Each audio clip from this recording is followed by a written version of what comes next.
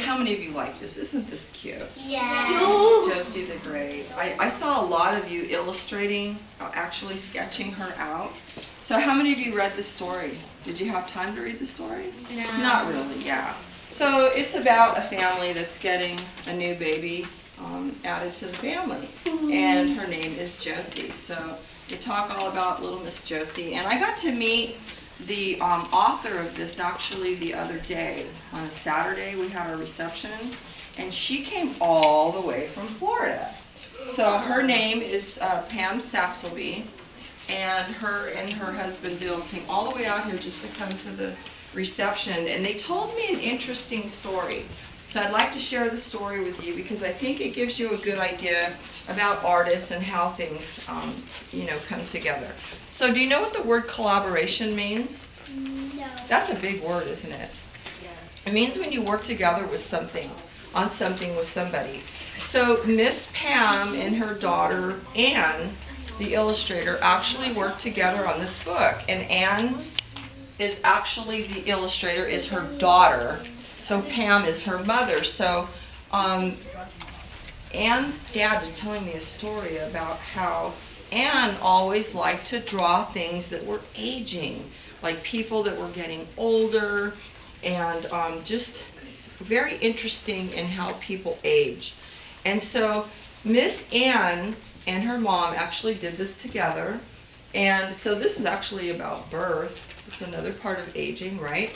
But Miss Anne went on to be a cheesemaker and have a cheese business. Now, what in the world does cheese have to do with art? Can you see any connections there?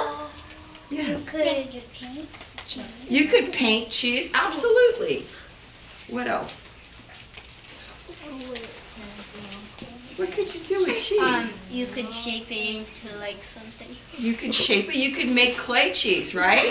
And paint it? Yeah. You could, because cheese can get old. Cheese can, you're on the right track. Cheese can get old. So Miss Anne went all over the world and she found cheese, because cheese ages, okay? So you see the connection now?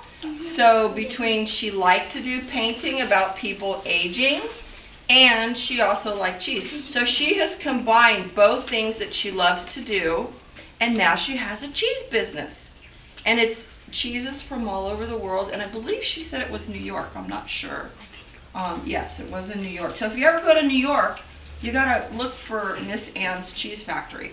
So there are ways to combine your love of something and make it into a business. How many of you watch video games? Oh, I love video games. So who do you think is illustrating and making up those characters?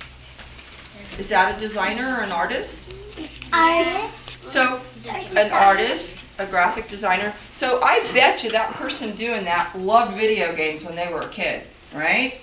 So they understood and they learned a lot about it, and then they decided, this is what I want to do for business. So the point being that you can grow up and you can do whatever you want. You could grow up and be the president, and maybe you have an art studio in the White House, right? Why not, right? So even if you don't use it as a business or you make money from it, it's still fun to do, right? Yes. It's still fun to do. Okay, so we're